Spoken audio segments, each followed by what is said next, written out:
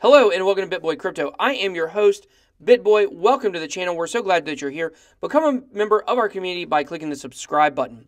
So don't forget, we're also giving away $500 worth of Bitcoin. All you got to do to enter that contest is check the video description below, but you do have to be a subscriber. So go ahead and hit that subscribe button for us. Also, keep in mind, I'm not a financial advisor. Nothing I say on my videos is financial advice. So today we are starting another new series that I think will be pretty cool. I don't know how frequently we'll do this one. So we're going to be calling this series Like This, Try That. So the whole purpose of this is going to be to show a coin or a token that we have talked about in the past, or at least a popularly known coin, and that it is in a specific area of cryptocurrency, such as a platform or data storage. And we're going to take that coin and we're going to say, if you like that, then you might want to try this. And so the whole point of this series is going to be, if you like that coin or token and what they're doing, then you might want to try a different one that is doing something similar, but might be a hidden gem on CoinMarketCap.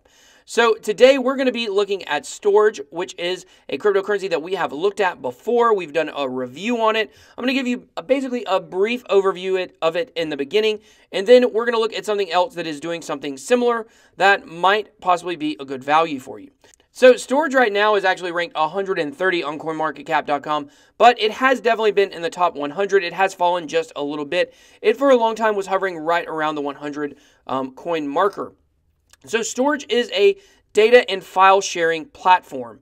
And basically how it works is the data is shared in shards, which means very small fractions of files. So no one node on the network, obviously decentralized, has all of the files together or all of the shards of the files together. But when a person needs to pull it back for use, the file that is that they're storing on the network, then all the shards from all the nodes send them back to the person so they pull up one complete file.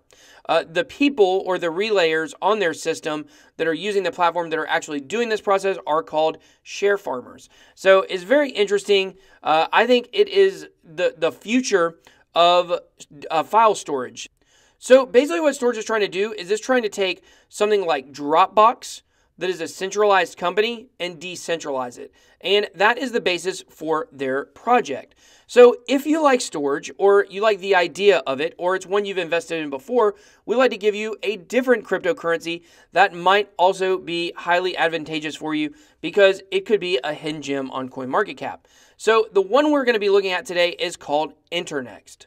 So basically what Internxt is trying to do is very similar to what Storj is trying to do. They're trying to disrupt the cloud storage system, whether it be Dropbox or Google Drive. The fact is those are privatized and also centralized companies. So Internxt is trying to offer a solution that you'll be able to store your data with them, your files with them, in a decentralized manner. So how do they do this? They do this with two different products. They have what is called xCore and xCloud. So xCloud is basically their file storage system. You can think of it almost like Dropbox. But however, of course, I mentioned it is private and it is secure. So xCore is basically the application or the platform in which you can actually take part in this decentralized storage, which would be kind of similar to what the farmers do for Storj. Okay, so the technology is great, but one of my favorite parts about this project is simply the supply. The supply of Internxt tokens is only 629,000. And that's why the project is fairly new and relatively in a low place on CoinMarketCap.com, coming in the 500s.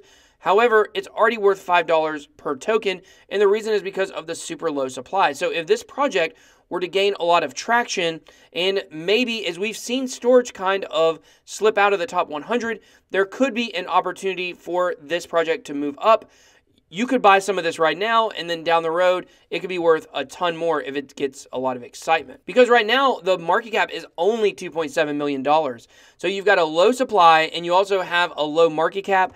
There's a lot of opportunity in that for investment. Of course, always do your own research. Don't take anything I say on this video or any other video and invest. Take it, do more research, and then get to a place where you feel comfortable investing. But the numbers on this one do bode well for a good investment. So their first product, as I was referring to, which is xCloud, is actually going to be coming out in Q3, or at least the beta version of it is going to. So it's pretty exciting to see the progress of this project, and they're actually getting close to having a working product, which is more than, of course, most cryptocurrencies can say. And when xCloud actually does come out, it's going to be very, very secure. It seems as if they've really thought this process through all the way. And so governments, hackers, no one is going to be able to access your data because of the infrastructure of the product. So while the beta is getting ready to get launched in Q3, you can actually sign up on the website on the wait list so you can be one of the first people to actually try it out, which would be really cool. Of course, I was in the beta launch for Ethos, and the video did really well, and it was really awesome. It's really exciting to be on the cutting edge of a product. So also every week they're giving away 100 Internxt tokens to people that are on the wait list. Now, they're doing it by raffle. So just by signing up for the wait list, you don't automatically get 50 tokens.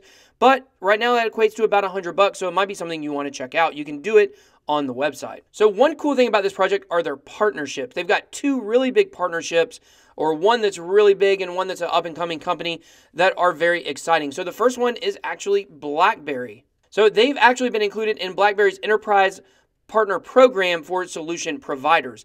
So it looks like Blackberry is looking to Internxt as someone that can help them with their data storage, and that is really exciting and a big partnership for this project. So another partnership they have is with Civic. Civic is a cryptocurrency. It specializes in the identity verification realm. You may remember them from a story at Consensus where they actually were selling alcohol in a vending machine through identity verification on the blockchain. So it was kind of a fun little news story.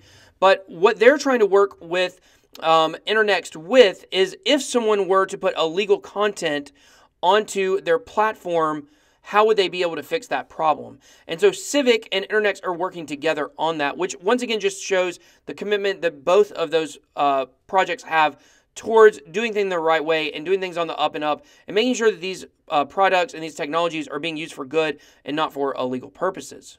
So overall, I was very pleased when I looked into this project. I think it is one that you always have to remember this. Of course, I say not financial advice, do your own research, but at the same time, my personal opinion is that really, if you're going to want to get the really big gains down the road, you're going to have to find it with the low cap gems.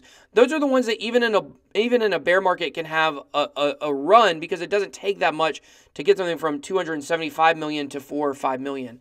And then you could get a double up. So this is definitely one to keep your eye on. I believe their marketing seems to be on point.